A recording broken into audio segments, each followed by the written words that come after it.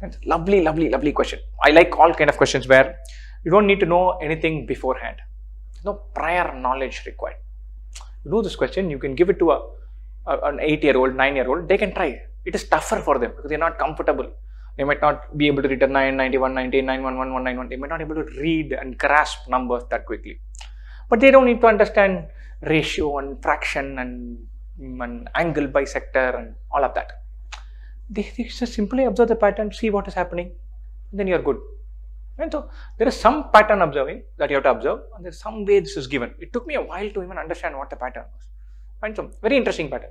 First one is 9, then 9119, 911, 191, 119. So that's 1-digit number, 2-digit numbers, 3-digit numbers, then 4-digit numbers, and so on. You know, we're listing all of these numbers have only 9 and 1 in them. And then in 3-digit numbers, if you notice, it is 911, 191, 119. It's like that 9 moves from one digit to another quite brilliantly. And so I'm going to write it down slightly differently. I start with 9, my first number. Second number 91, third number is 19. And then I have 911, 191, 119. What happens? I have 1-digit number 9, done. Second digit number, I have 9 and 1. I put 9 and 1. I have the 9 in the first digit, it moves to the second digit. Then I put 911. Then starting from the first digit, the 9 goes to the second digit, then goes to the third digit. A 4-digit number be 9111, 1911, 1191, 1119.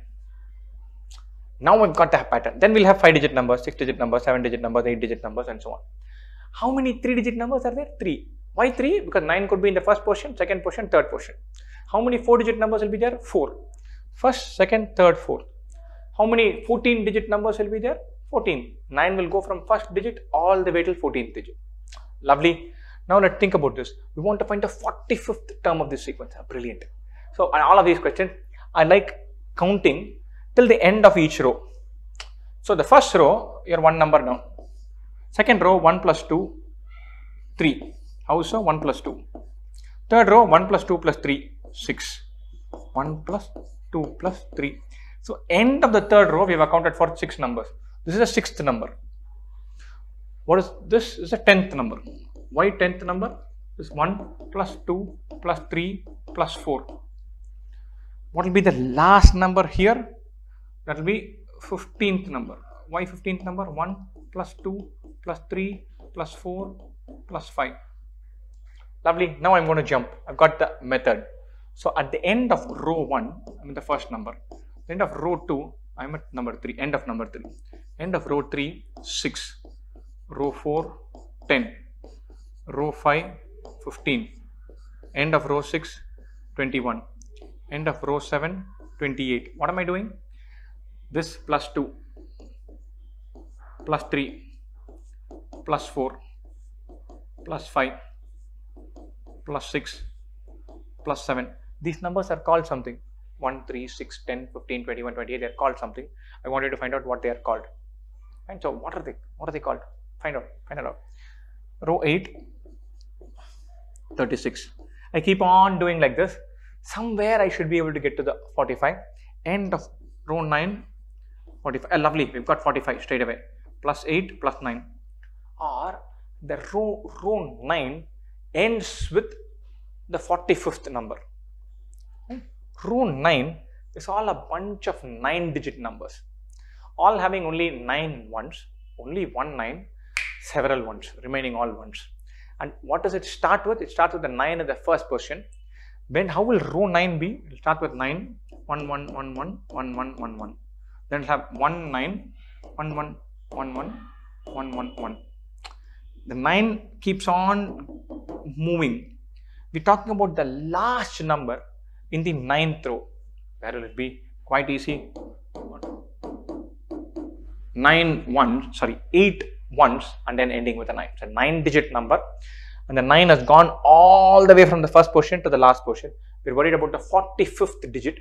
which will happen to be 45th number, which will happen to be the last number in the 9th row, or the last number in the 9th row which has only 1 9 and 8 ones. So the 9 has to be in the last place, units place. So it is 8 ones ending with a 9. Beautiful question. You don't need to know any funda. They do it methodically.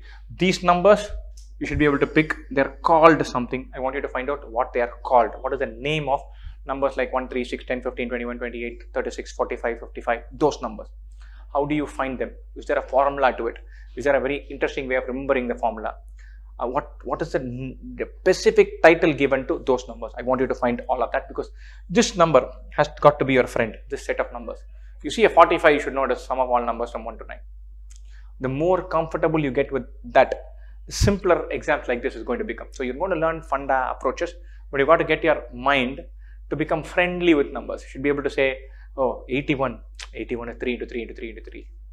729, I know that, 9 cube, I know that. 343, that is 7 into 7 into 7.